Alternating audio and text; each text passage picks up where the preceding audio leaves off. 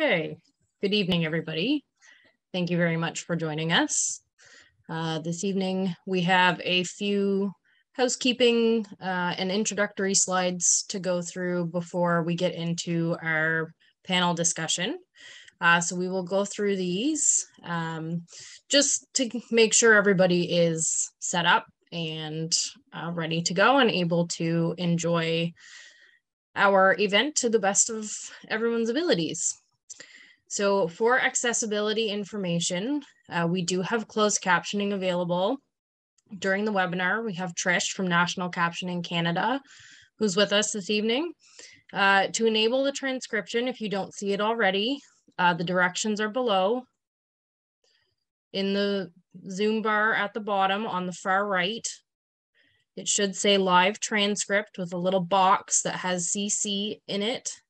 If you click on there, and you click show subtitle, then that should pop the transcription up on your screen. And the transcription is in English.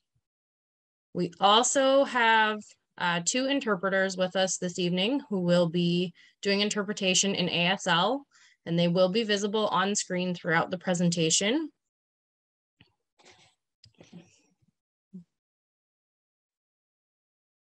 Okay. The webinar is being recorded as well, and it will be available on the CBRC website at the end later on once we get through everything. Thank you, Paige, and thank you everyone for joining us. I'm going to offer a land acknowledgement. The members of Pivot Nova Scotia would like to acknowledge that many of us live, learn, work, and play in Mi'kma'ki, the traditional and unceded territory of the Mi'kmaq people. Prior to European contact and colonization, traditional Mi'kmaq territory covered all of what we now call Nova Scotia, PEI, and parts of New Brunswick, Newfoundland, the Gaspé region, and May. This territory is covered under the Treaties of Peace and Friendship, which the Mi'kmaq, Maliseet, and Passamaquoddy people first signed with the British Crown in 1726. The treaties did not deal with the surrender of lands and resources, but in fact recognized Mi'kmaq and Maliseet title and established the rules for what was going to be an ongoing relationship between nations. The effects of colonization persist to this day, and as settlers on this land, we aim to amplify and learn from the lived experiences of the Mi'kmaq peoples and uplift their resilience.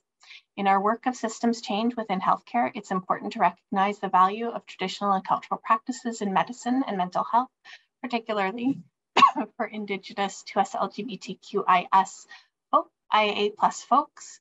And we encourage you in the chat to say your name, your pronouns, and your territory.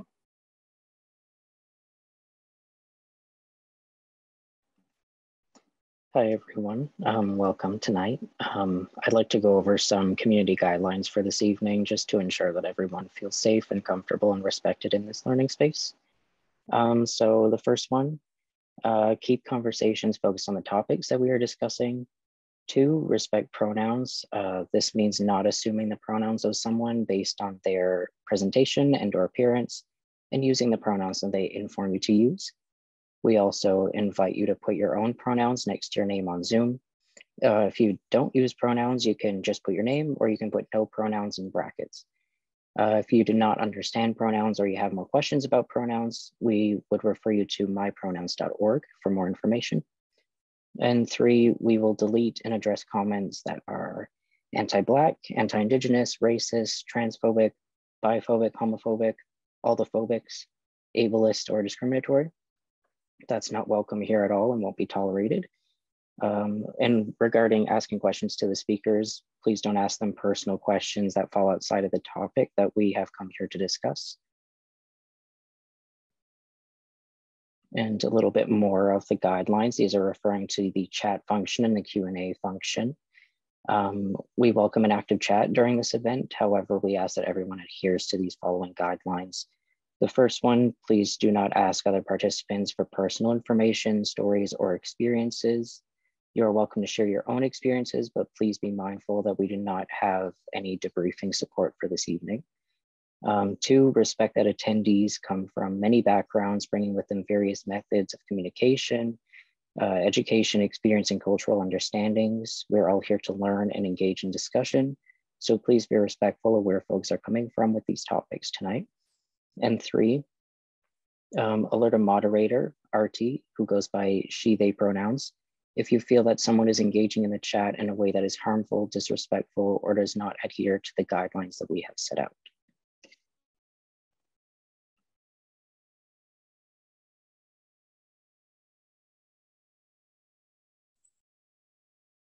Okay, so we have a few kind of key terms that we discussed kind of at length in our pivot meetings and while we were putting together this event. And these are working definitions of some of the terms. We wanted to define kind of the context in which we were discussing some of these things. So I'm just going to read through what's on the slide. So we're talking about needs-based care spaces. And for us, that is a broad concept that relates to any space, either in community or by a professional, where a person seeks care for their physical, mental, emotional, and spiritual well-being.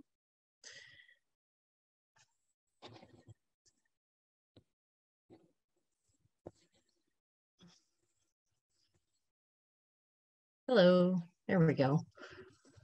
Healthcare is another broad concept, which is similar to how we were defining needs-based care spaces. It does include Western perspectives in medicine and mental wellness, but it is not limited to Western perspectives. Our acronym, 2SLGBTQIA+.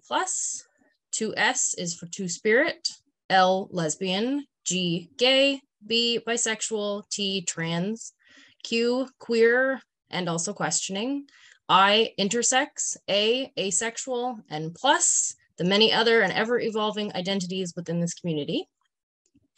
2S, or two-spirit, is an identity term that's used by some Indigenous people. We're placing it at the front of the acronym as a decolonizing practice.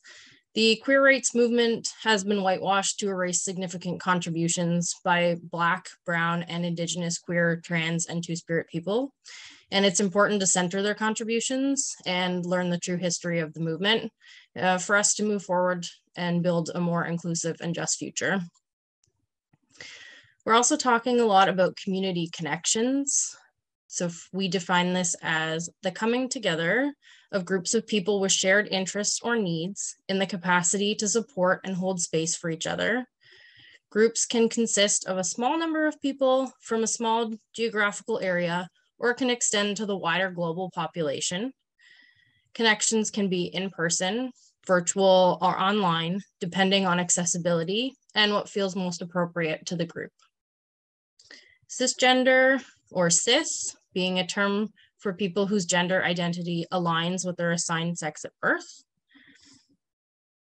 Transgender is an umbrella term, transgender or trans is an umbrella term for people whose gender identity and expression does not match their assigned sex, either some or all of the time.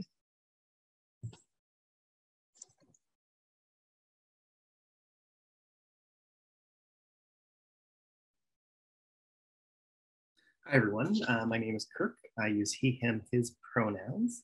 I am the regional manager for the Community-Based Research Center for Atlantic Canada, the organization that sponsored all this. So I thought I'd tell you a little bit about CBRC and a little bit of the background about Pivot. So bear with me because I lost my notes for a second. So what is the CBRC? Well, we promote the health of diverse people of diverse sexualities and genders through research and intervention development. When we were founded in 1999, it was by and for cis gay men. Our founders were tired of research being done on them or to them instead of with them, by them, or for them. We've expanded beyond that to better represent the broader 2SLGBTQIA+ community. We still have some projects specific to queer men, such as our semi-annual Sex Now survey. And a lot of our funding has focused on the prevention of HIV and sexually transmitted and bloodborne infections, which has shaped a lot of our work. I am pleased to say, though, that we're expanding beyond that, of course. Our 4 pillars are community-led research, knowledge exchange, network building, and leadership development.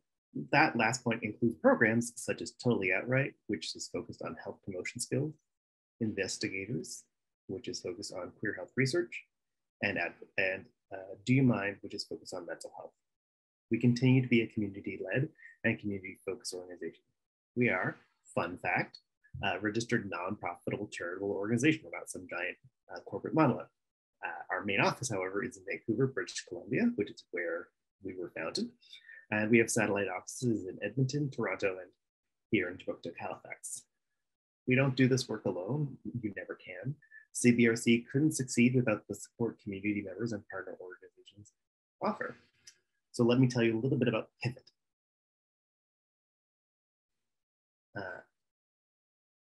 Pivot originated from our recognition that true change needs to be upstream, that we need to look at the systemic roots of health inequities for 2SLGBTQIA+ people. The program is divided into 2 parts, as you can see on the slide: curriculum and then intervention development and delivery. We want to give participants a common language and grounding in health inequities and an understanding of systemic challenges. Then we give them some tools and resources to develop and design their own intervention to address one of the challenges that they have identified. So that's how we all came to be here tonight. Social connection is a key theme for all our leadership programming, and that's been challenged during the pandemic, but based on my limited interaction with our participants, I feel confident that we've made some success there. Ultimately, Pivot wants to focus on the strengths of our community to enhance our existing knowledge and skills so that our participants can become leaders in improving inclusive and culturally competent care. Pivot shifts the focus to changing the systems. While individual action is good, we know that the greatest changes can come when we change the systems in which we live, work, and play. I'm so excited to be here tonight for this event with some amazing presenters. I know several of them. On behalf of CBRC, thanks to our Pivot participants, our facilitators, Stella and Seth, our panelists and moderators, and of course, to all of you who are attending this evening. Please check us out online at cbrc.net, and please make sure to complete the evaluation survey we'll be providing at the end. That's it for me. I don't know who's going next.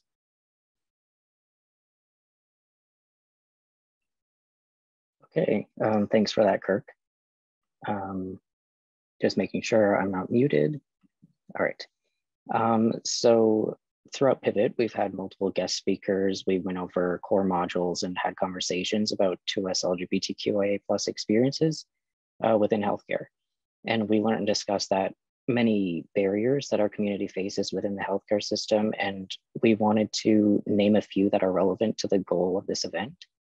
But before I get into it, I just wanted to put a quick disclaimer that this isn't meant to be discouraging, because it's important to acknowledge these barriers and challenges beforehand so that we can appreciate the progress that we've made so far and look into how and in what ways we can continue to make progress. So 2SLGBTQIA+ folks, especially those who are targeted for marginalization based off of multiple identities, already face many barriers when it comes to accessing healthcare. But those who live rurally face added challenges when it comes to proximity to resources, including higher cost of travel to access services, lack of nearby professionals trained in providing gender-affirming care, fear of confidentiality breaches within small communities, services that may only be accessible periodically, added challenges when attempting to discreetly access healthcare while living in an unsupportive household, COVID road stops for those traveling to procedures and appointments, and that's more relevant to during lockdowns when you have to provide proof of why you're going between different zones, and not enough and underfunded community resources offering support to folks navigating rural healthcare.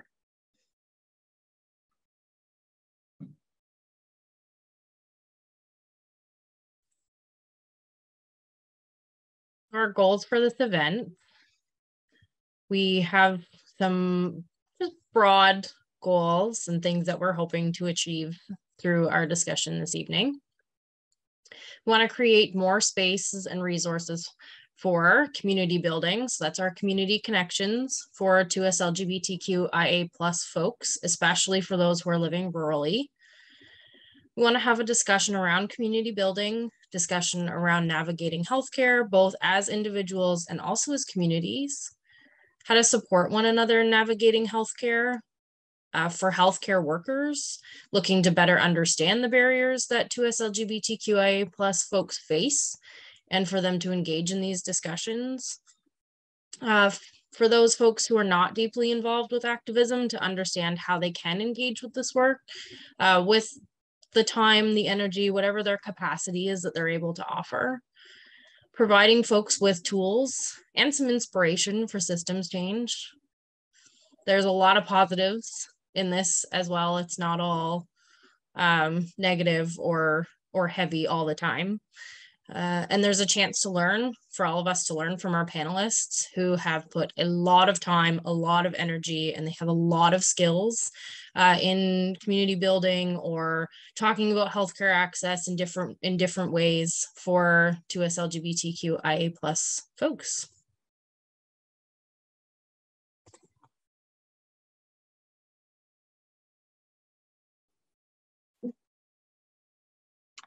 Asking questions during the event. We encourage you to submit your questions for our speakers using the Zoom Q&A function. Questions submitted in the chat might be missed. And without further ado, we are so excited to welcome our moderator, Liane Khoury, and our speakers, Kaitlin, Cullen, and Leigh, Heide. So Seth, if you could stop sharing your screen, and then we'll let the speakers and moderator be featured. Thank you so much. Okay, thank you for this introduction, Stella. Welcome, everyone. My name is Liane Khoury. I am a Palestinian, Canadian, Jordanian, what have you, person living in Djibouti since 2002. I've moved here from Amman, Jordan for university, and I just really liked it here, and I wanted to set roots and stay and like create like figure myself out away from home. I'm very excited for our panelists who are joining us. I know one of them, and I'm excited to get to know the second person. So I'm going to ask Kaitlin to tell us more about themselves and the organizations that they and communities that they belong to, and then we'll move on to Leigh. Absolutely. Hello, everyone. My name is Kaitlin Cullen. I go by she, they pronouns. I'm also in Kipuktuk, and I'm a Métis first year / third year psychology student through the Bachelor of Arts program at Dalhousie. I'm studying psychology with a minor in Indigenous Studies. I transferred from St. FX last year, I believe. And yeah, I'm a cycling instructor. I lead 2 queer / trans / questioning friendly youth groups in Pictou County, Nova Scotia, called Rainbow Recreation and Youth Pictou County. I'm the social media manager for Dal Out, which is the 2SLGBTQIA plus society on Dalhousie campus. And what else do I do? I work for Dal Student Life as a social media manager also. And I have 2 jobs at the Dalhousie Indigenous Center, so full plate. But I love doing it. Everything I do is to give opportunity to those in need, and I would love to be an example to those who need to see opportunities so they can dream of what they deserve, which is only the best in my eyes. I love that. How about you, Leigh? Oh, Kaitlin, I knew you did some of those things. That's a lot of things. Good for you. I met Kaitlin quite a while ago now before they were doing lots of these things. So it's really cool to hear about all that. So I'm Leigh Heide. My pronouns are they, them. My primary role these days is I'm provincial coordinator for Sexual Health Nova Scotia, which is a provincial nonprofit that kind of encompasses a network of sexual health centers across the province. There are 6 centers in our network. Of course, there are some other organizations that do sexual health services who are wonderful friends and partners of ours as well. And I previously, up until last year, was also South Shore Program Coordinator for the Youth Project. And though I don't technically work for them, I adore them all so much and am still very connected to their work and very connected to all of the young people that I met while doing programming here for the last, I think it was almost 6 years I was doing programming here through that.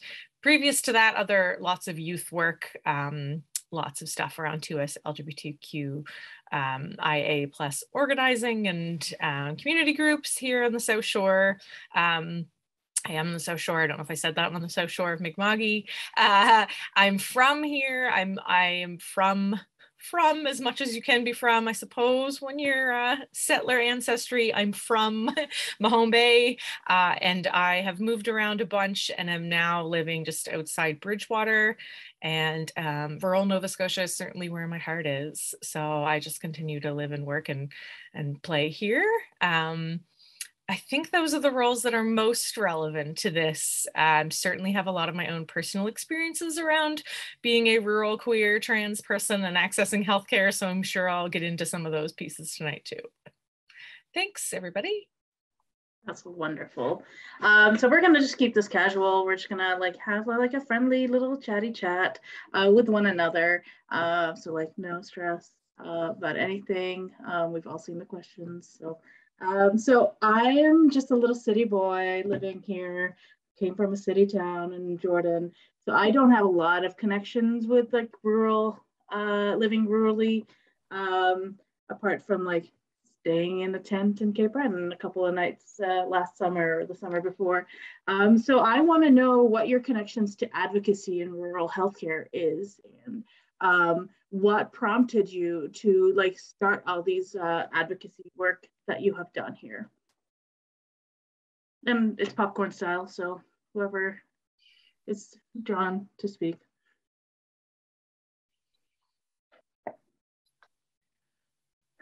I mean, what I guess, it's commonly said, I guess our own experiences sometimes lead us into the work that we do or the advocacy that we're passionate about. So certainly, growing up in a rural community, and just to date myself, in the late 90s, early 2000s, trying to sort of figure out who you are and access appropriate healthcare as you're coming out and all of those things, and cycling through terms for identities, and then trying to find, appropriate healthcare and services and community connections is a challenge. And I didn't find a whole lot of that. And when I moved back here and started working for the Youth Project in this area, I think connecting to young people, over the last 8 years or so that I've been back on the South Shore, and realizing that a lot of their experiences were the same as mine were so many years ago, was disheartening. Of course, there's differences too, lots of things I could speak to. I mean, virtual connection is a huge difference between their lives and mine when I was their age. But I think, just realizing that so much sort of hadn't changed, sadly, was a big motivating factor for me to continue to get involved in things.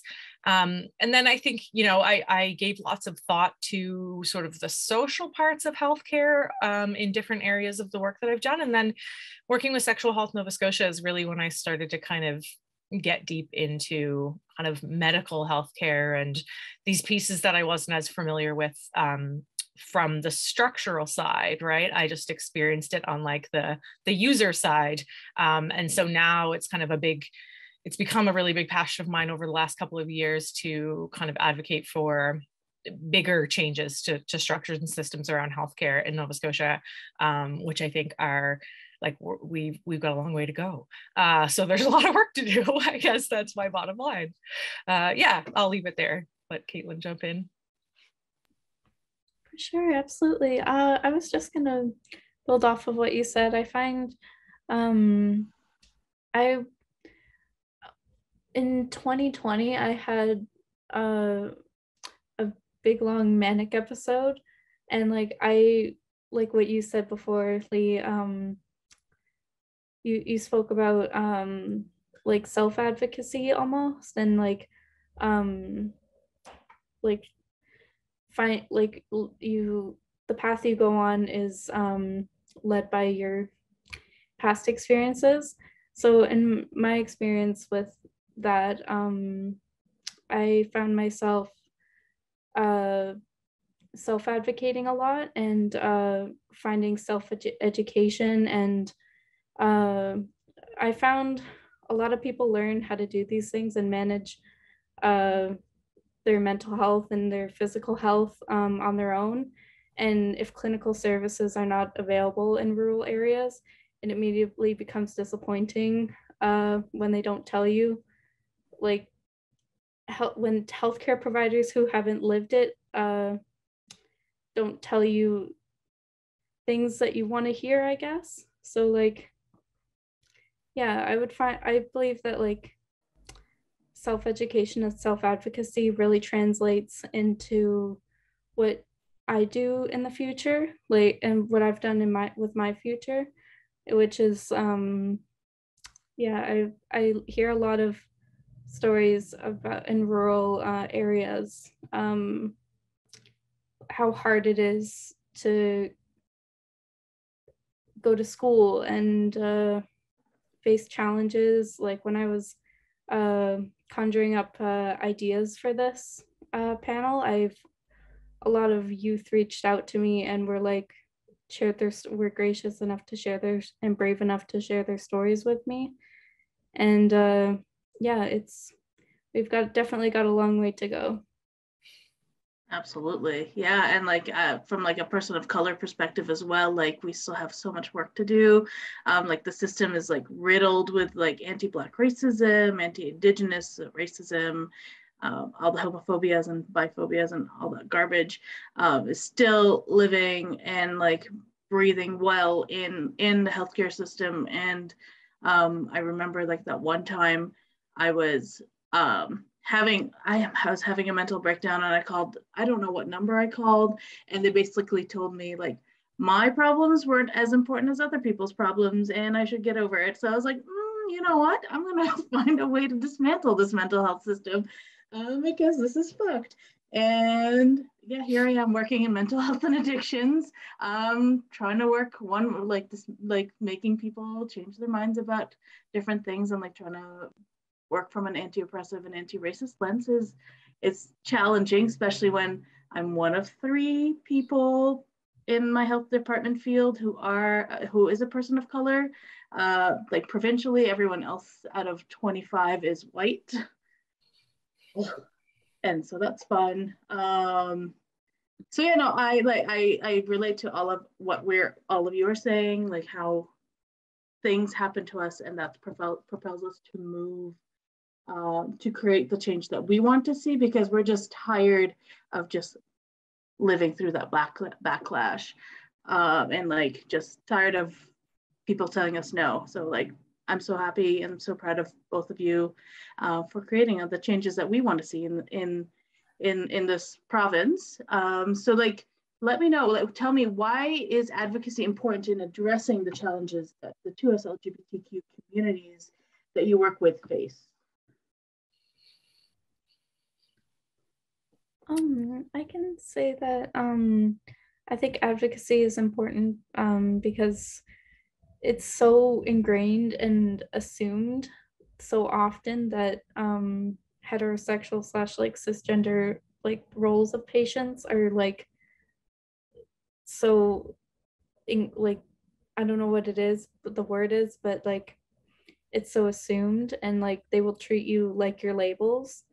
And I wish there was like a peer support system in place within like the mental and physical health sphere, because like I've had for youth reach out to me and be like, I wish there was like a you or there's someone in my who also runs Rainbow Rack named Joy Polly. They're like, I wish we had one of you or a Joy Polly in the school system to help us navigate everything and stand up for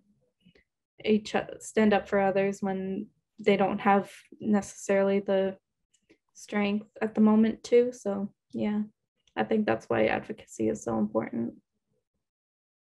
Yeah, I really agree. I mean, I think, and you made a good point when you were speaking before, Kaitlin, about self-advocacy, which often people don't even realize they're doing. I think a lot of the kids I talk to who talk about sort of educating their family doctors, you know, about hormone therapy and things like that, they're doing self-advocacy without even realizing it. And they're teaching healthcare professionals about the lived experiences, you know, of 2SL. Even we stumble. Can I say queer and trans? Is that good enough for now? Okay, good. Thank you.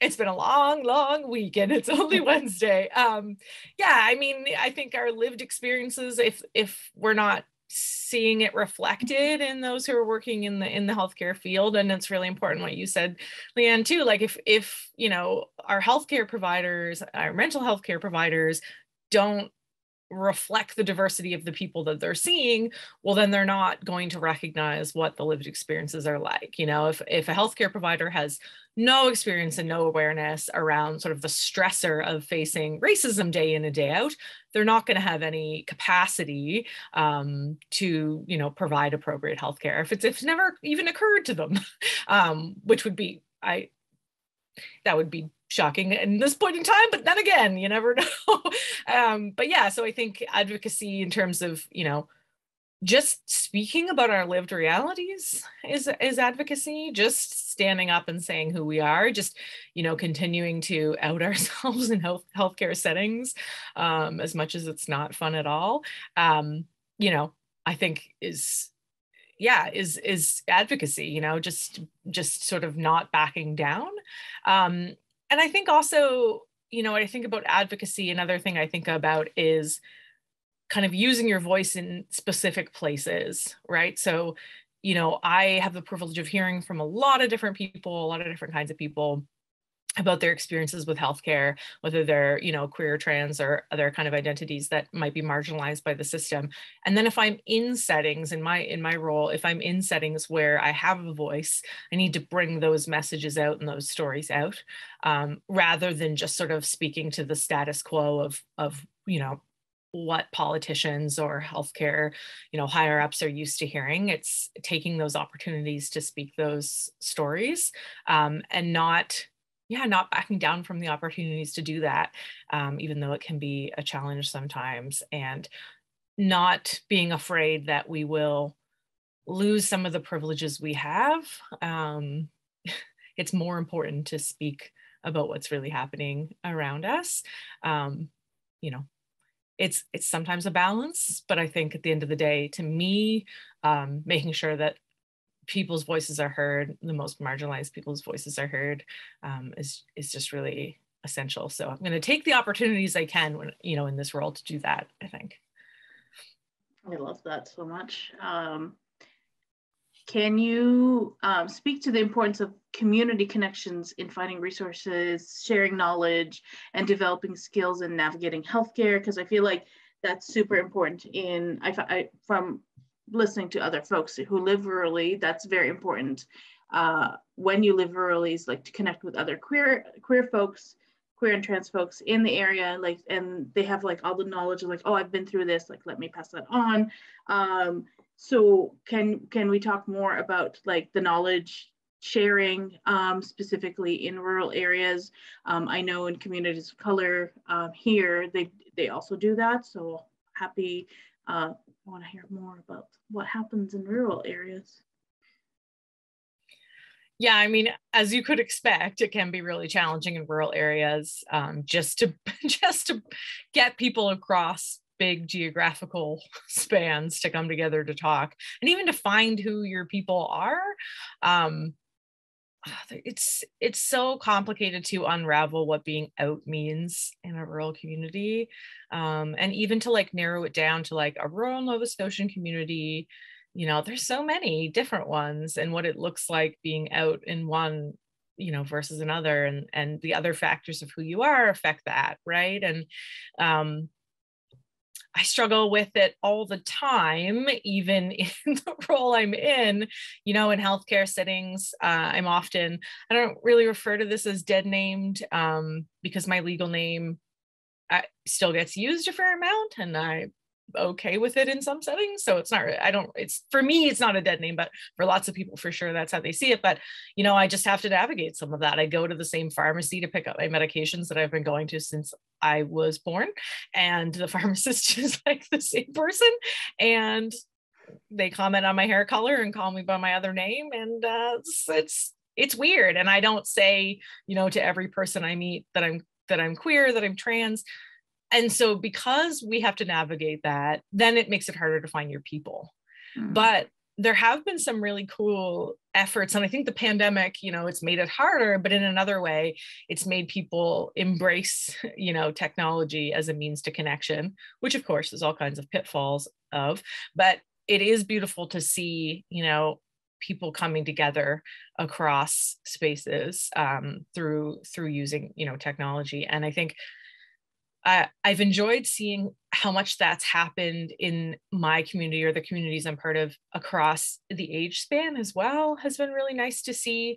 There's some really like consistently meeting well-connected groups of older queer folks here in the South Shore that I've been kind of like a little bit tuned into since I was younger. One of my best friends, who is a trans guy, like infiltrated I think they called themselves like elder lesbos or something at the time, like, so yeah, older lesbian folks. They had a social group. I think they still sort of do, but yeah, my trans male friend infiltrated the group, which was amazing, and then brought me along for the ride. So I've kind of, you know, gotten into that space a little bit, and then to see them embrace some of the youth social connections that were happening, we've been able to bridge some of that. We've gotten people online that haven't been online before, and it's really cool to see that happening. So I'm glad to see that. It's also, you know, it's a really big challenge to bring people together when they live in rural communities. It just is.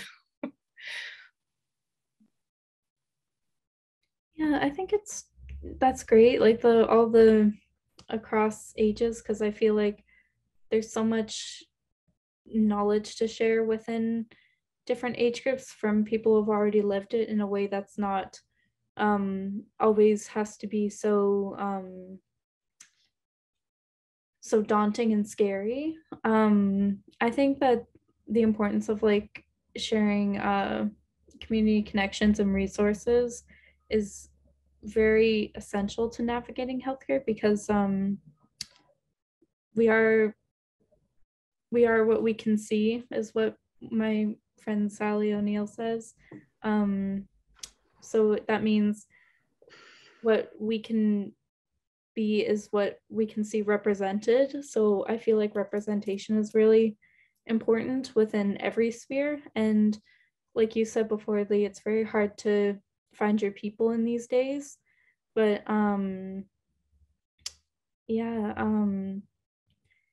just being able, my dad always says, make the most of every opportunity. And that's what I live by, and is to go out and make the most of what you can, and whatever you can manage that day, not pushing yourself, or listening to your body and knowing your limits, but really putting yourself out there. And finding those resources can be really difficult. Like when I moved to Pictou County in grade 12, I didn't even know a lot of these resources existed, even like I was living in Calgary before, and to learn that they had even more resources that I could have accessed in my times of need was really a big shock to me. So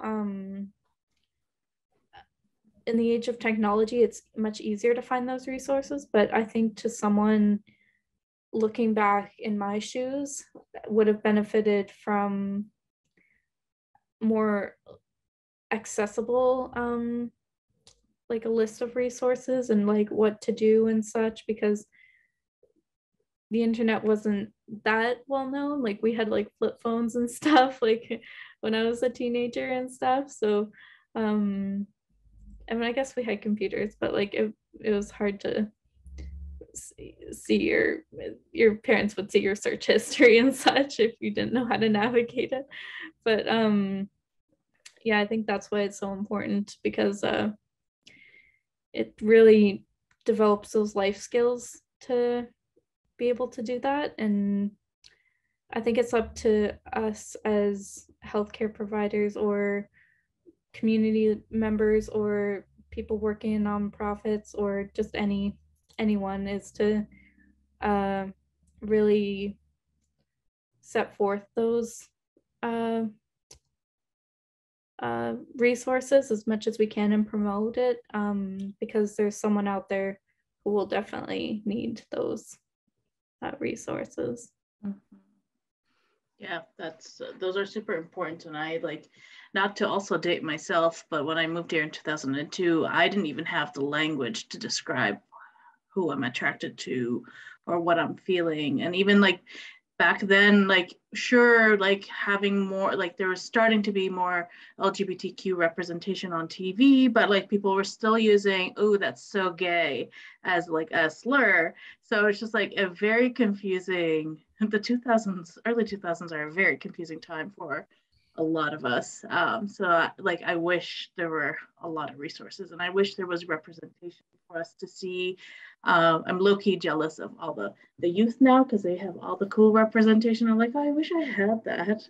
Now I'm just gonna have to watch all the teen shows that have like queer Arabs on there. I'm like, oh my God, this was me, kind of situation. But no, I like, resources are super important. But also, both of you have shown like that you have so much resiliency, and I would love to talk more on that topic. And like the reason, can you tell me more about the resiliency, the knowledge, and the skills that already exist? Because like, you wouldn't be you if there wasn't already the resiliency and the knowledge and the skills that have existed in the queer community rurally, that maybe you have not tapped into, but maybe you have, or you've watched from a distance. And like, how can we tap more into it now in this day and age compared to like when you were younger? And what can we do with that?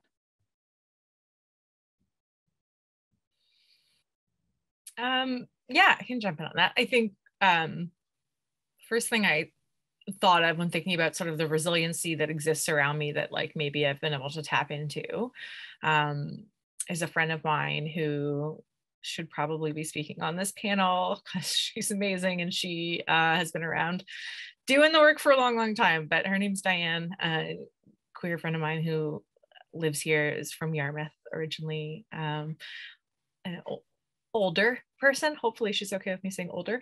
But something I really loved, we used to work together at Second Story Women's Center in Lunenburg, and something I really loved so much, and I've had this experience with other folks as well, was just like hearing the stories of what it was like growing up queer in Yarmouth in, I don't want to date her, but you know, before my time. And, you know, I think I don't know if it was her specifically or some of her friends were able to speak with Rebecca Rose when she was writing Before the Parade, and talked about, you know, waiting months and traveling all the way from Yarmouth to Halifax, you know, to go to like sort of like one, you know, queer night at a bar that happened, like driving all the way back at 2 a.m, you know, because they couldn't afford to stay overnight in Halifax, driving all the way back to Yarmouth and going like slipping in and out of the life that they were, you know, living day to day in Yarmouth. It was like, and I remember Diane saying something like, you kind of crossed over, like once you got to around like Tantallon, all of a sudden, like this other thing came out of you that you knew you were going to allowed to be for the night. And then as you went back, you know, you kind of push it back down, which is so funny because I can really, even now, relate to that. There's a feeling when I drive in and out of Halifax,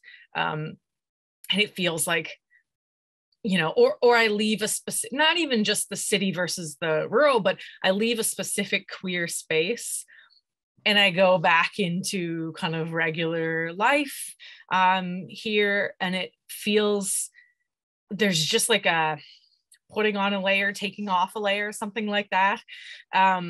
It's a really, yeah, it's a feeling I'm really used to now. And it was interesting to hear that was true for older folks here who, you know, grew up queer in a different time. And I think, you know, I've had kids who would say that when I was running the youth group here, that they would say, this is the one space, you know, 2 times a month I get to come here. This is the one space where I get to be called by my name, my pronouns, you know, be honored for who I am.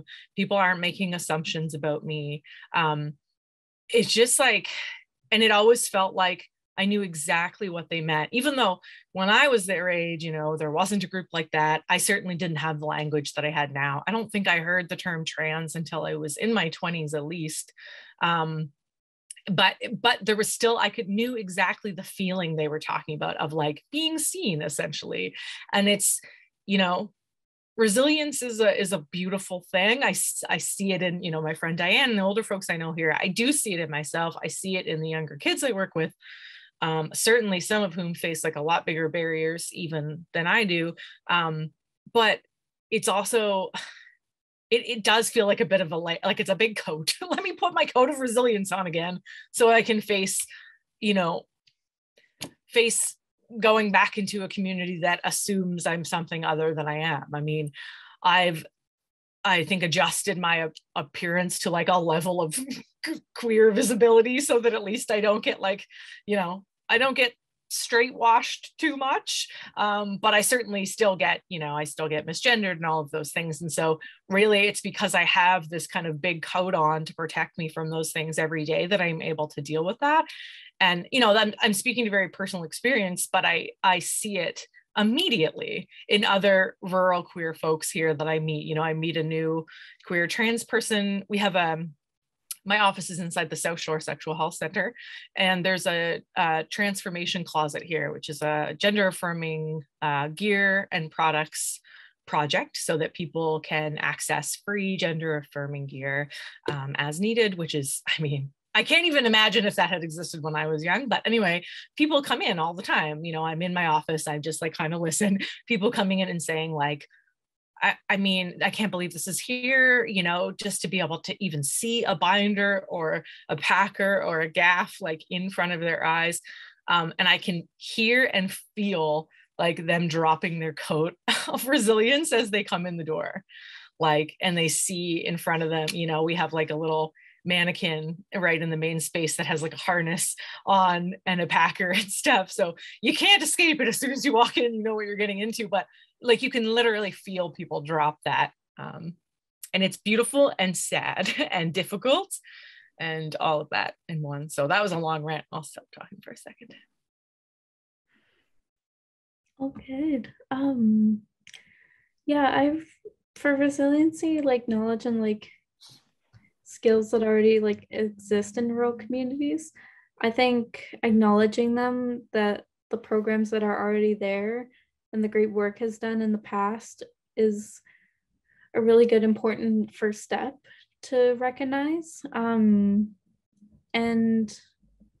like in Pictou County, like there's been so much work done and like since I moved there, but there's still so much work that needs to be done. Like I think like holistic help and like to tap into that and build upon it, I think would be, like I mentioned before, like help from the inside and like having not just guidance counselors that help you with your courses, also help you talk about really challenging things you may face at home or within the classroom or within the hallways or anywhere. And yeah, I think to build upon it, there needs to be so much work done. Oh my gosh, like it's like from when I was in high school to like now, it sounds like it's deteriorating so much in rural communities. It's very disheartening, but I also think like the silent expectation that like mental health and like disabilities like that are static, and like the process of healing is like linear, is like a really toxic narrative. So like I think, yeah, it's just big to unpack, and I think yeah, a lot of the work needs to be done. I hear you on that. I feel like sometimes like you need to take a step back, even though like things are being destroyed around you, and you're like, okay, what needs to be done? I think sometimes it's like an okay thing, and like I 100% agree with you. Like recovery and like mental health is not a linear thing. Everything is like all over the place. So like I feel like as organizers, like we definitely need to have others that we can support, like who can support us in order to support others. And I think that's very important. And I hope, you know, you're both finding ways to like care for yourselves in that way. So you both are like into activism, as am I.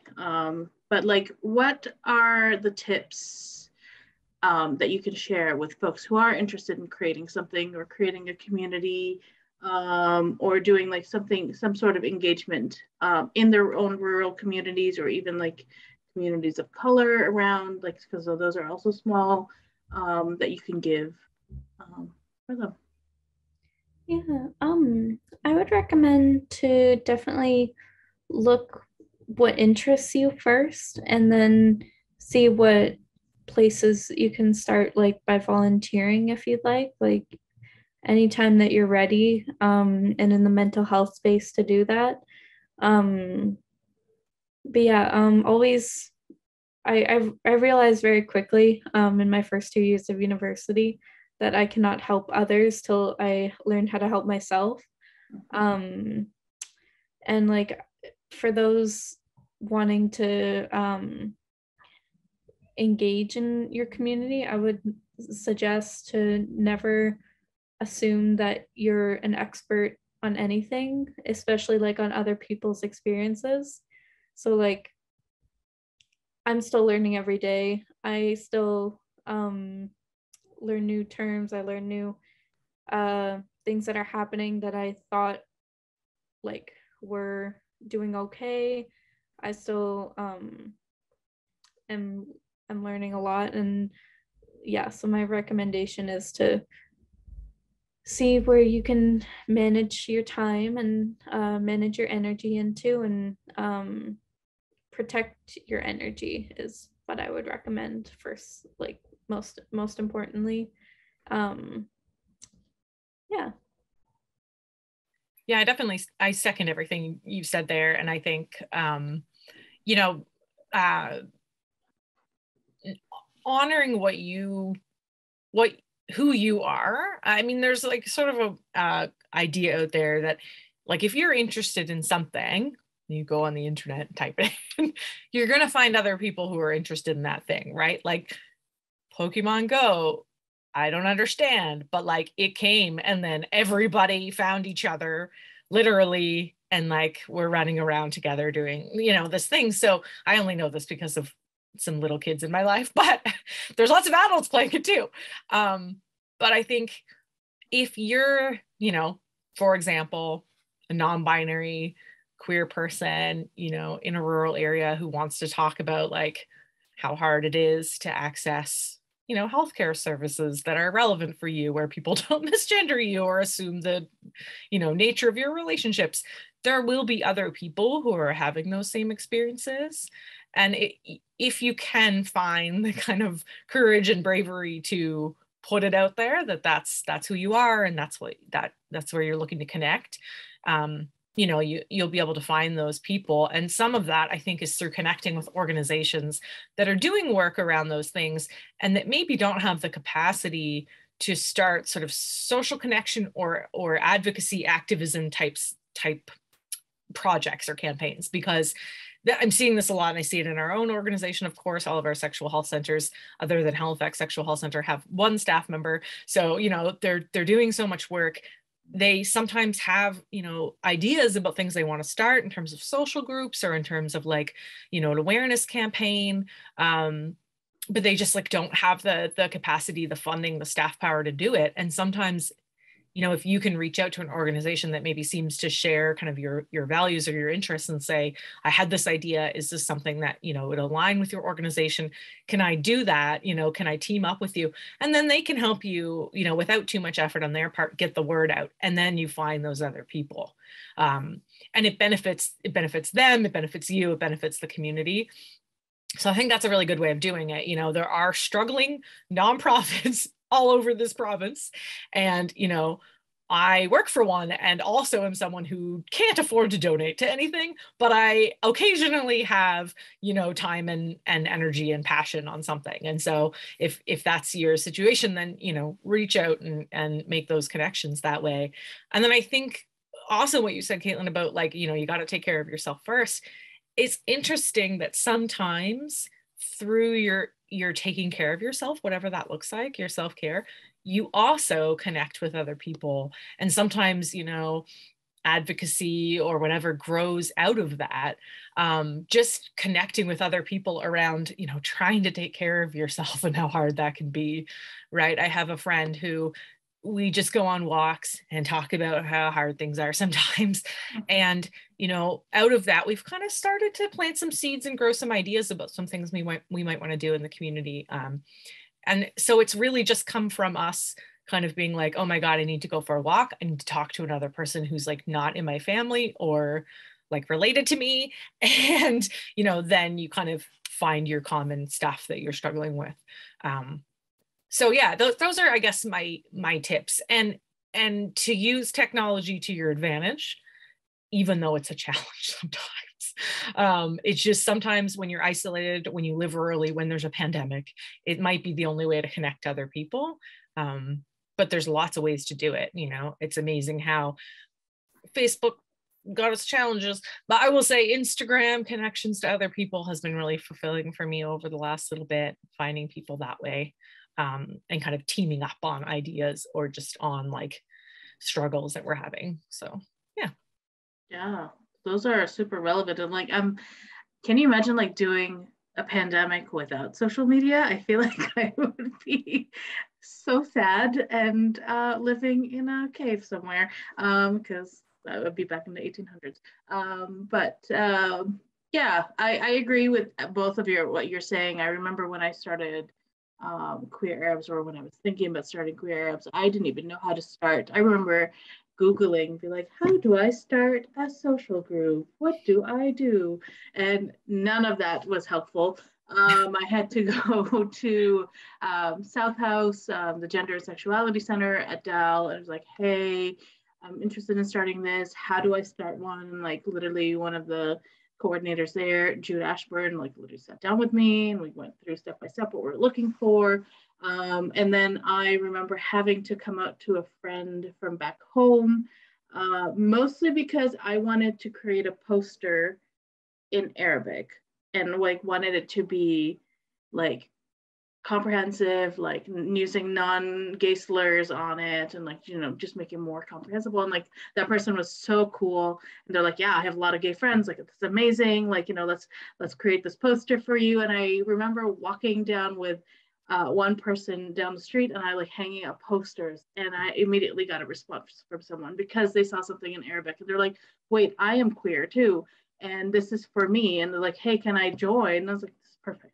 And that's how Queer Arabs started. So it's like creating these connections is so amazing. And I love seeing people be like resilient in their own way and like create their own different kind of activism through the group. And it's just so cool. And like the only way to do it is to support their dreams. And I think that's so great. So like I have a final questions for everyone who's listening. What are your calls to action for next steps in healthcare advocacy? I know we have 3 question and answers, but how do we create next steps for this. I know Leigh has a lot to say about that, but I'm also curious about Kaitlin.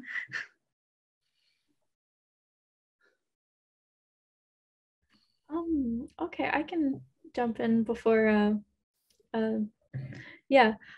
So I think like one of the first like things to remember like for healthcare advocacy is to remember that like advocacy is not simply just tolerance. Like nobody needs to be like just tolerated, like from a lived experience like perspective. Like I keep going back to like bringing people together in like a really empowering way. And like within the system there needs to be help. It's like a way for queer people to, and the queer / trans / questioning people to get like talking, get us listening. These communities have like real stories and real lived experiences that like all fight against like the conservative like narratives that like exist so much in our society. And like it may not seem like a big deal to use someone's pronouns, but it's all those microaggressions and lead to major aggressions. I don't think that's the right word, but oh well. It takes a lot to change people's minds about gender, and sometimes chosen family, and if we're lucky enough, blood related family can be like all we need is that like one person, and that could be a peer, that could be a friend, that could be a family member, but just to have that one person could be the difference between life and disliving. And I believe like success is fluent, and can change every day, like on any given day, but like advocating for queer / trans / questioning youth as a leader for future generations like means everything to me. And yeah, it's really important to yeah, absolutely. Yeah, I have so many thoughts, and I'm trying to think about which are the like most relevant to state. I guess the first one I'll say is that, like, you know, the healthcare that, I mean, any healthcare that queer and trans people need is primary healthcare. Mm-hmm. It's primary healthcare. It is essential healthcare. Sexual healthcare, gender affirming healthcare, reproductive healthcare is essential primary healthcare. It seems to have been forgotten a little bit in this province, and I will not get off my soapbox. It honestly seems to have been forgotten that, you know, a pap test, primary healthcare. Prescribing hormones, pretty routine primary healthcare. Physicians do it all day long. They may not always do it for trans people, but they do it all day long, and they can do it for trans people really, really easily. The training for things like that is free, it's easy. You know, we've turned sexual health services, which often when we use that term, I mean, there's all kinds of sexual health services, right? So if you're getting an STI test as like a cis straight person, because I hear those exist, if you're getting a test, you're getting a sexual health service. But when we use the term sexual health services, we're also often referring to like specifically services for queer and trans folks. It's somehow like those lines got a little bit blurred, but those services, you know, are not specialized boutique services. That's that's the box we've put them in this province. Doctors get paid less at Halifax Sexual Health Centre to do services that they would get paid the same amount to do in family practice, such as a pap test. That doesn't make any sense. These are like primary healthcare. Okay, so you've heard me on that one. So one call to action is to continue to state, you know, if you're lucky enough to have a doctor, or if you're in any settings where you have any kind of say in terms of healthcare, you know, continue to say that these services, you know, services for queer and trans folks, including, you know, gender affirming services of all kinds, Those should be, standard primary healthcare services that people can access when and where they need them, not at their own expense, not traveling, hundreds of kilometers to access. That's not right. We just have kind of accepted that this is where we're at in this province. Is like a healthcare crisis is normal. It's not normal. It's not acceptable.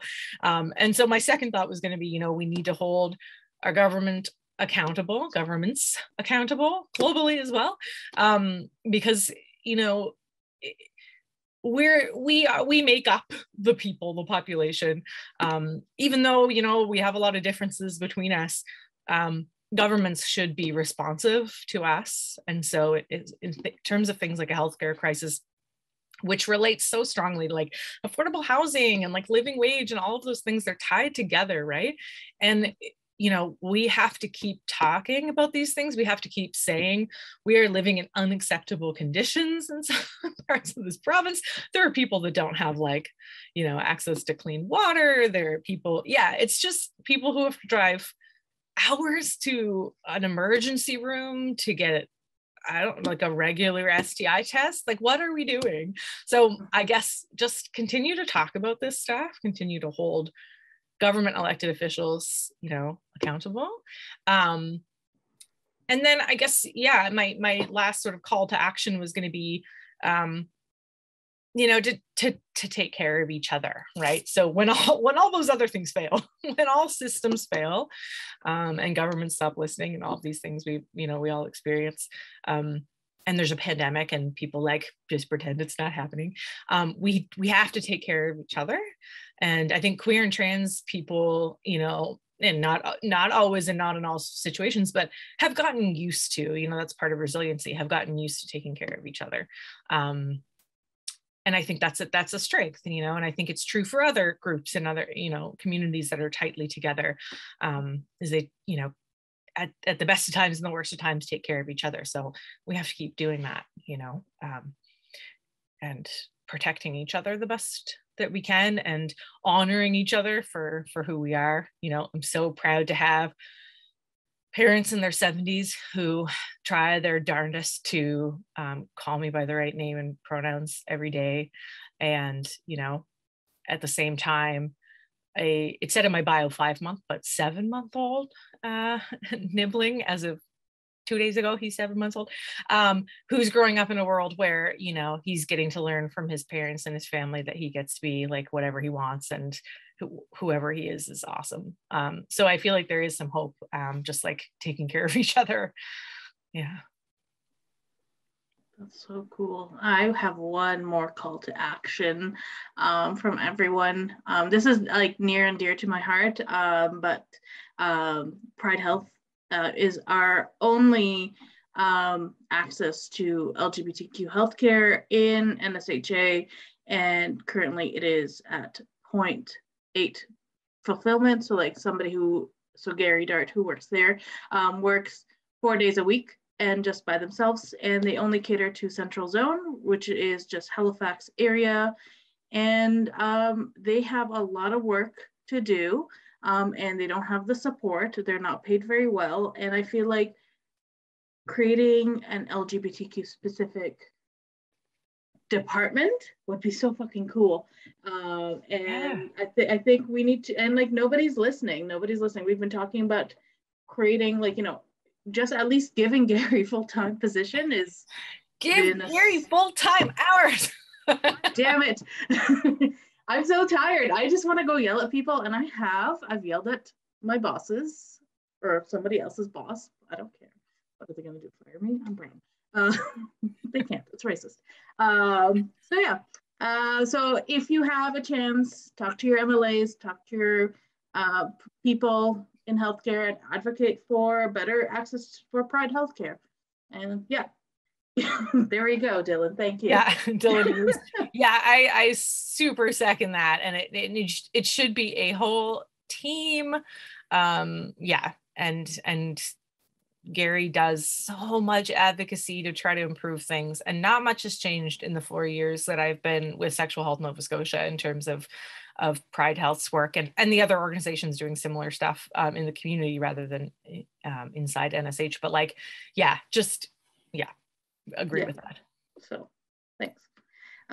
We have a couple of questions. We have 4 questions. That's exciting. All right, I'm going to start with the first one from Cullen. It says, I'm curious if there are any panelists that are working in a research-focused capacity that could speak to the work that is being done to work on a systems level to improve 2SLGBTQ access to rural healthcare in Nova Scotia. I'd love to learn about some essential strategies that have been helpful in Nova Scotia that could help partners across Canada to mobilize change. That's a great question. I feel like Gary would be able to answer this question.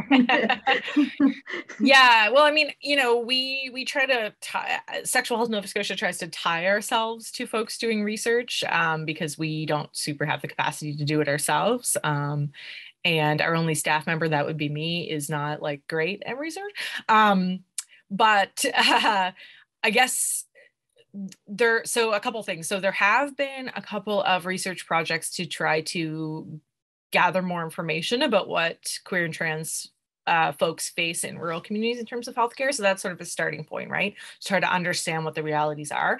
I can tell you what the realities are, but we need, you know, research that we can, you know, written out that we can hold up to the government. So there have been some, you know, has been a bit of work on that.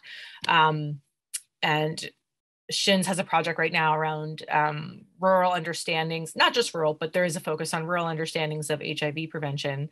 That's with our lovely partners, CBRC and the AIDS Coalition, to try to find out what folks kind of understand about HIV prevention in rural communities. And that will help us then, you know, go to the next step of, what are the gaps and how can we provide that information in rural communities and other communities. So I think, yeah, I do think research is super important to this. I don't think there's been like nearly enough. And I don't know if I have like specific strategies I can point to, except that unfortunately you do kind of sometimes need to do, you know, that kind of strict research to be able to then hold it up to government and ask for what you already know is needed. You didn't really need to do the research, but you did to prove your point. So yeah.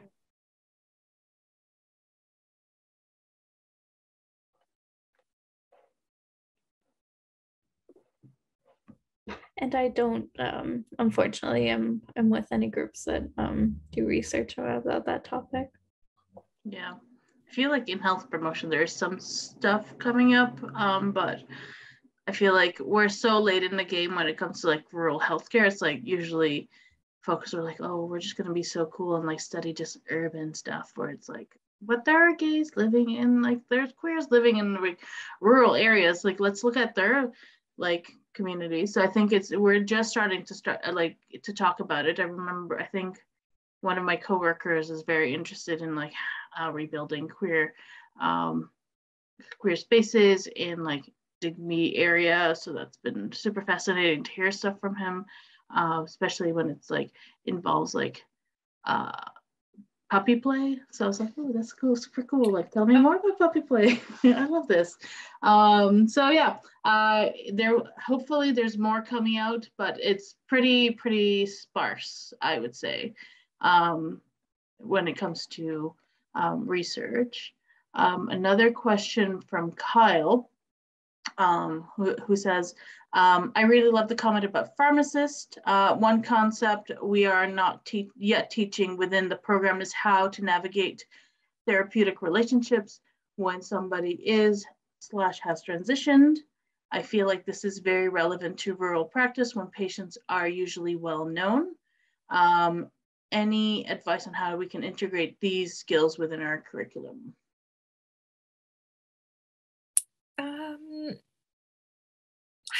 Okay, so I don't know if this is going to answer the question, but what jumps to mind for me is that, so I used to teach groups for kids who were like 9 to 12.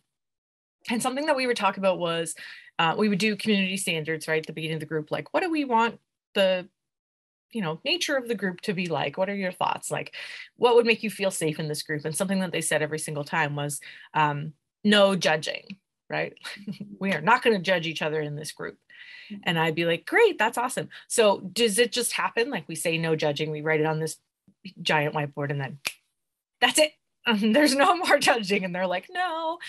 And what I kind of would say or get them to understand was that usually judgments happen because we've made an assumption in our head and then we've said the assumption out loud in some way before we've processed that it is an assumption that we've made and not like an actual thing that we know. So often when I'm talking about gender identity, I start with like not speaking out the assumptions that you've made in your head. And realizing that they're assumptions before they come out of your mouth. And I think sometimes people think that they're exempt from that when they know someone. Like, but I know this person, right? And a pharmacist in a rural community like mine, I won't name my pharmacist, and they're great. Like, it's not, this is not a slight, but like they are seeing me come in and being like, oh, I know this person, you know, and they like, just without even thinking, they go right into like, you know, saying the name that they know for me, saying she pronouns, right? And so I guess the advice, you know, in the curriculum would be, you know, like it sounds simple, but like to tune into and work on that like filter where you stop yourself when someone comes, you know, in front of you and you go, okay, let me just pretend I don't know anything about this person. And then from that place, you know, I may have the name in front of me. I can say, you know, I've got the name on the prescription. Is that correct? You know, rather than just assuming it's correct, I can use they pronouns for everybody that comes in. I can ask them, you know, is that, what pronouns would you like me to use? You know, but like just stopping before you sort of go right to like, you know, the she, her that you think you know, either based on the fact that you've met this person before or based on their physical appearance, which we do constantly day in and day out. And it's retraining your brain to not go right to that. So I know it sounds simple, but it is a practice, right? People think that, you know, once you learn this, that it'll just happen naturally, and it doesn't. You have to practice it. So I guess, you know, some way that education for, you know, folks working in that way would be able to kind of practice that. And people hate role play. I don't know why, but my first degree is in theater, so what do I know? People really hate role playing, but it helps to practice. So make all pharmacy students role play is what I'm saying. Done. I totally agree with everything you said. I would just add on, like what I said before, is to like take every opportunity, like there's so many opportunities to learn about these things and to encourage your colleagues to learn about it. So yeah, I would just suggest to take every opportunity you can to learn about 2SLGBTQ plus issues and how to be a good ally. Yeah, and also not necessarily a 2SLGBTQ thing, but the Bloom program trains like it's trains community pharmacists to like improve mental health for folks with addiction, and like it's like kind of one-on-one. I can put the link in here. Connect with Laura Miller. She teaches at Dell sometimes. And she's pretty great. She's my desk mate whenever I used to go to the office, and she's really loud and great. So yeah, chat with Laura. I think Laura would be able to help a lot as well when that comes, when in that subject too. Like, she's super cool. Cullen has another question. Are there any community initiatives happening in Nova Scotia that are pressuring the provincial government to address the gaps, like policy changes, funding shifts in rural 2SLGBTQIA plus services?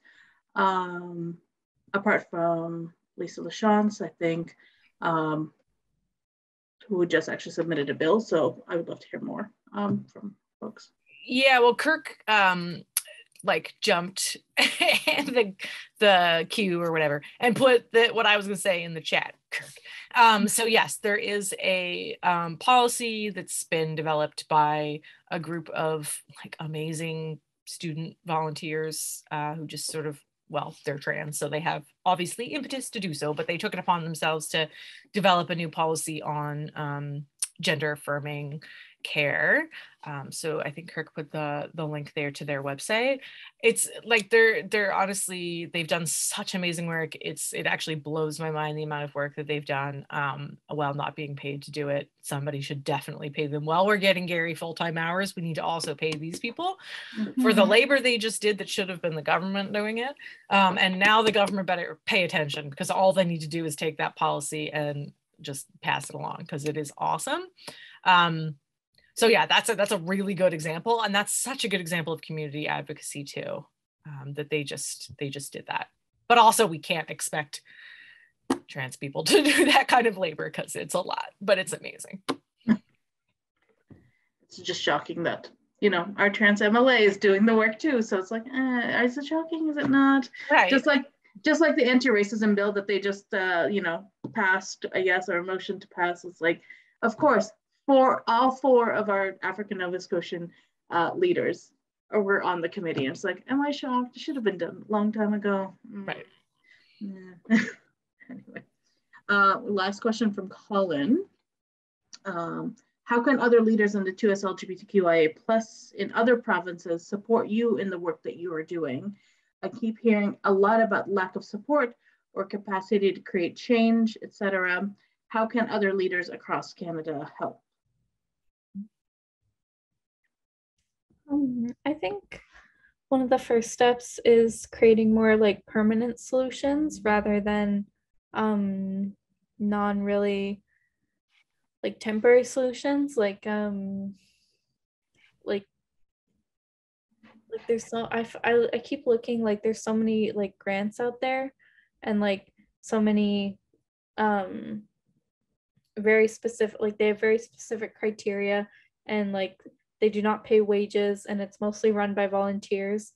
So like I think creating like a permanent solution, like rather than relying mostly on volunteers, would be a great step. And paying attention to what already exists, and building upon that and putting their efforts into that, and expanding would be a very good first step. Yeah, for sure. I have kind of 2 thoughts in the moment occurring to me. So one is that, you know, sometimes it can be hard to advocate for another province, because all of provinces struggle in similar ways around this topic, I think. But for example, so in the last federal budget, there was a promise of, you know, a few $1 million to support sexual and reproductive health services. And none of that funding made its way to Atlantic Canada. So, you know, it would be nice. Like, sure, we also are happy that people in other provinces got money to do things.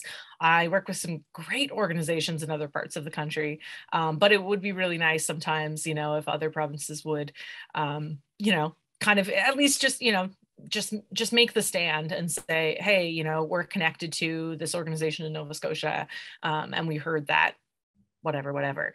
You know, I'm sure everybody's heard us say that we get forgotten about in Atlantic Canada. I won't bother to say it again, but it's true. And all you have to look at this example about the federal budget to see that it's true. So that's one thought. But my other thought was going to be, I think affiliating to organizations that do similar work has been really, really awesome for me. So Sexual Health Nova Scotia is a affiliate of Action Canada, which is a federal organization around sexual health and rights. And because we're an affiliate, there have been at times when people have the time, there's been like affiliate calls where they bring together, so like Saskatoon Sexual Health and Planned Parenthood Ottawa and us and whoever has time to join the call. And we talk about, you know, our work, and the similarities, you know, are astounding. Like the challenges we're facing are so similar. And we share success stories that, you know, other people can like build on. What Planned Parenthood Newfoundland has done with their 2SLGBTQIA warm line is the most inspiring thing I've ever heard about. You can probably read about it on their social media if you don't know what I'm talking about. But hearing those stories, like to inspire us in our work and then to like commiserate on the challenges and kind of come together in that way has been really, really helpful for us. And so, you know, if you're a leader in, you know, queer and trans organizations, organizing. It doesn't even have to be, you know, specifically in healthcare or whatever, but to reach out in some way, forming, you know, across the country, forming coalitions where people can like talk about these things, talk about the work they're doing, I think is really powerful. It's made like a huge difference to me, and to feel like we have partners in the pursuit of like, you know, just comprehensive sexual health services for everybody in Canada. At least I know that there's a whole bunch of other organizations that, you know, are like our buddies out there doing the work, and being tied to us like feels really good. So as much as you have opportunities for that, I would say like, you know, do that and connect to each other. And yeah, I'd love to hear even more about what's going on in the rest of the country. I don't hear enough from Alberta, although the Alberta Society for the Promotion of Sexual Health is awesome, and follow their work too.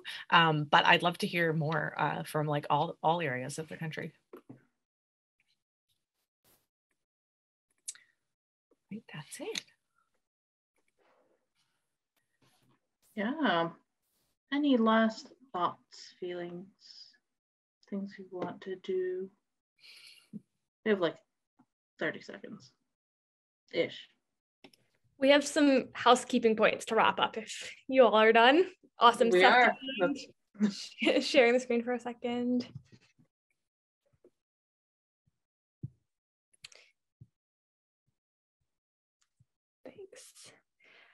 So yeah, we are running like a few minutes over time. These wrap-up points should be fairly quick, but the recording will be available on the CBRC website soon if any of you all have to head out. Thank you so much for coming tonight.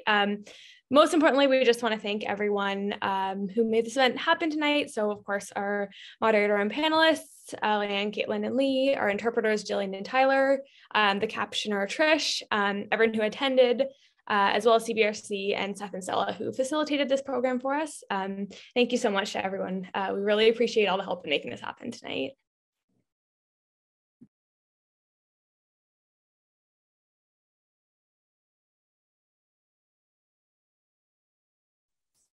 Hi, everyone. My name is RT. Can you please let me know if you can hear me? Yep. I see thumbs up. Thank you. And I had the privilege of organizing this amazing panel with the rest of my Pivot participants, as well as with Stella and Kirk and Seth. Before we leave today, we do have a bit of a small parting gift that really kind of flexed our brains quite a bit. So here's the link to the document. So here is a living resource document that we have compiled. It's a shared document hosted by Google Docs. It is a platform to exchange resources, tools, and tips for folks who are navigating various aspects of healthcare in Nova Scotia. The purpose of this document is really to facilitate knowledge transfer and create stronger connections between members of various queer and trans communities around the province when attempting to access safe, inclusive, and relevant care.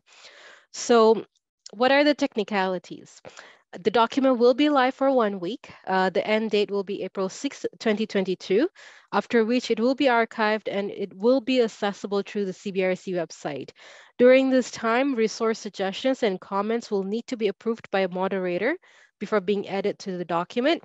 The link is in the chat, which I've just shared, and it will be emailed to all the attendees who have registered for it. After April 6th, the email will be sent out to all participants on how to continue accessing the document, and no more edits will be able to be made. A reminder of community guidelines. Community guidelines specific to the document and its use will be displayed on the front page of the document for everyone to reference and before making any additions to the document. Any questions on the document? Wonderful. Next slide, please. I just wanted to quickly refer to some past pivot projects. So specifically translations, navigating hormonal, I think, replacement therapy access in Alberta, and as well as Let's Talk Let's Talk Sex Education webinar series that was organized by last year's Pivot folks.